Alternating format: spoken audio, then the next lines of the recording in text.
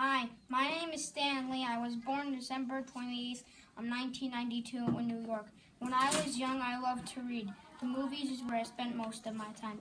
I invented Marvel Comics. Have you heard of Spider-Man and Doctor Strange? I created them. I also created Fantastic Four in 1961.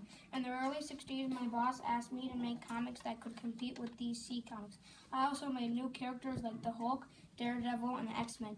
I am creative, nice, and funny. I am as creative as Batman solving puzzles. And I enjoy making comics for kids and like it too. I hope you enjoy talking to me. Bye.